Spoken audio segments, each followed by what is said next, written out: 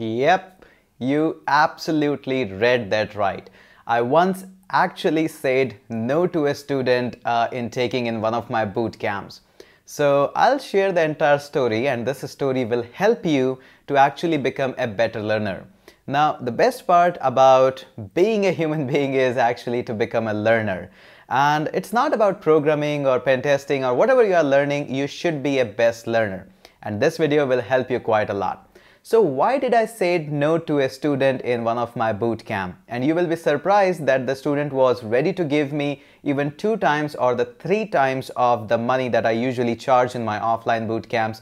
So he was ready completely to pay that much amount of money. But still, I did say no for a very strong reason. And this incident will help you to understand that. So let's get started with that.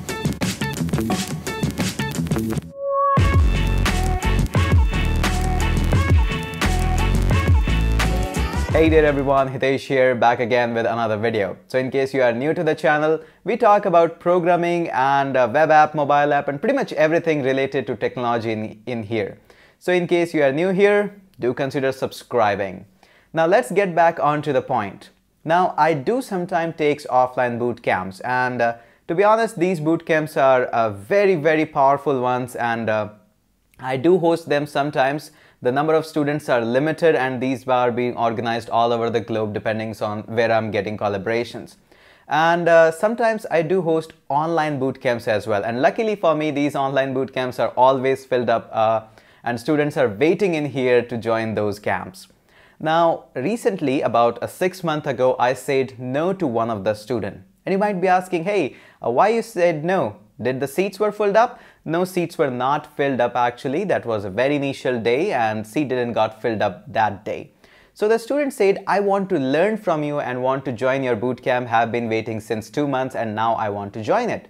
I said, you are most welcome. That's what I do. I want to take you in. And he said, what you're going to teach? And that's a lovely question. Whenever you are coming up into the boot camp or joining any class, you should have an idea of what the curriculum will cover. And luckily for me, I do have a lot of video courses that exactly shows you what app we are going to build up or what project we'll be doing up, what websites, web pages we are going to create up. So everything is there. I don't want to cheat the students. I just display everything that these are the things we'll be doing. And I exactly did the same. I showed him the entire projects and entire curriculum. And what he said to me was surprising. He said, these are not the detailed ones. I want more detailed one. I want to learn everything.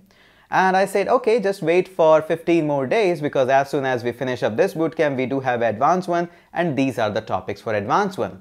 And he said, yeah, this is okay, but this is not everything. I want to learn everything.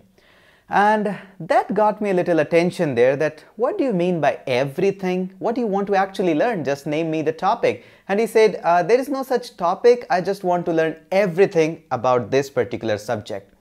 And I said, no, I don't have that much of the time to just teach everything because honestly, I don't know everything. And he said, I'm ready to pay you 3 times or 4 times or whatever you are charging. And I want to take your personal time to learn everything. And that is the time where the bell rang into my mind. Ding, ding, ding, ding. This student is not for you. This student will never get satisfied. Although the student was really humbling, but that ding, ding, ding, ding was really nice there. Simply because I would not be able to satisfy that student. No matter what I do, that student will always be carving and will be saying, I want more. I want to learn everything. Let me tell you the fact in here. Ask any programmer who has been designing iOS app for many years, many years, and he'll be still saying, I'm learning still. I don't know everything still. Ask any swimmer, any Olympic medalist swimmer, he will say, I'm still learning new techniques. Ask any basketball player, he will say, I'm still learning the new things. So there is no such thing that can teach you everything about anything. Whether it's a web development, whether it's pen testing, it's iOS development or Android, pretty much anything. There is no such thing that can teach you everything. And a lot of people think that if I'll buy this course, I'll be ninja in the topic. If I'll buy this book or I will go that institute, I'll learn everything. No, it's not. You make sure you understand learning is not a goal. It's a process. It's a journey that you need to have. Yes, of course, these books, these online courses, these offline training gives you a little bit push in that right direction so that you can follow up in a right manner, right direction. But these are not going to teach you everything. You have to do your own research, and eventually life will teach you a lot of things. You have to spend 10, 20 years in the domain to know a lot of things. Still, you will not be able to learn everything. So I don't take these kinds of students in my boot camps who just keep saying again and again, I want to learn everything, I want to learn everything. Yes, it's a good thing, but expecting everything from one course, that's a bad idea. That's not something that I expect from you. I expect that students who are watching this particular channel must be a good learner first. Programming, pen testing, these are different things. These are later on.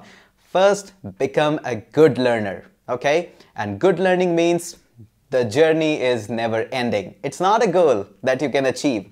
It's a journey. The nearer you will be at the goal side, then it's a good thing. Okay, so I hope this incident has helped you quite a lot in understanding what the learning process is, what to expect in an online course, what to expect from a book or from an offline institute or anywhere, wherever you are learning. Be happy and keep learning. I hope this video has helped you quite a lot in understanding a lot of things and has given you a lot of open-mindedness thanks to you as well. So in case you like this video, do hit the subscribe button, and I'm reading all of the comments. Make sure you ask a great question so that I can make next video and can feature you in the snapshot in here. Okay, so I'll definitely catch you up in the next video.